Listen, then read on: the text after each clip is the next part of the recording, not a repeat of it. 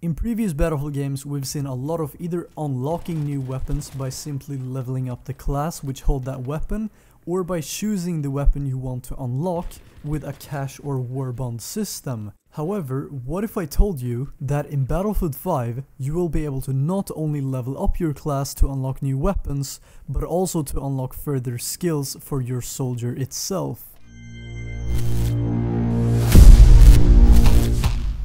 Hey guys, Slendy here for BFNations. Recently there was a form of Ask Me Anything thread on Reddit hosted by producer Ryan McArthur, where he revealed some pretty interesting information about progression. For the Assault, Medic, Support and Scout, so basically the soldier classes themselves, they can be further specialized. Remember that these classes have archetypes, which basically are a subsection of a class. Each archetype comes with its own skill tree. When I hear skill tree, I think of the screen from Skyrim where you could increase your perks, and that is potentially along the lines of something we could see in Battlefield 5.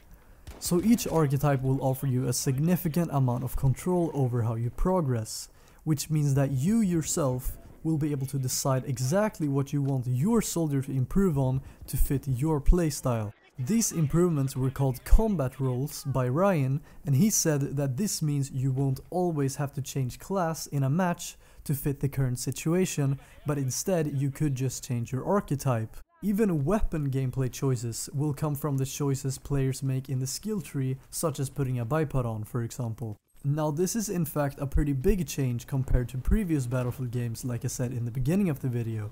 Instead of progressing your overall account, and by that unlocking new items or a currency to unlock new items, you will now progress each class in a more detailed way instead. I personally believe this is a positive change for players who specialize in a certain role on the battlefield, as they will quickly be able to progress within that role pretty far and unlock improvements to their soldier that will help them on the battlefield.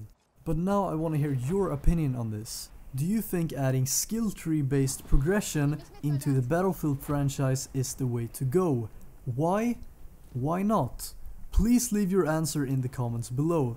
And don't forget to leave the word målarfärg at the end of your comment, and we will all see how many people got this far into the video. Hit the subscribe button and smash the notification bell for more content, but until the next video, I am President Slendy and I wish you a fine day.